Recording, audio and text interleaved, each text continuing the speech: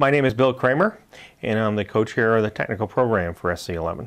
The reason I entered computing was essentially because I could not figure out which science or engineering activity I wanted to be involved in for the rest of my career. By going into computing, particularly the computing that is involved with science and engineering, I have been involved with all of those at one point or other in the career.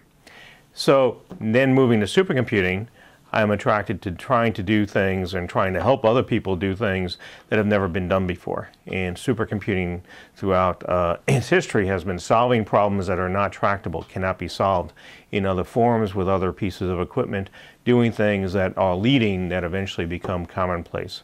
And that's been very exciting for me. I also very much like trying to solve complex problems and issues, and since supercomputing systems are so large in the problems that they're trying to solve are amazingly complex, that leads to making very interesting times at work as we go through making all this work together.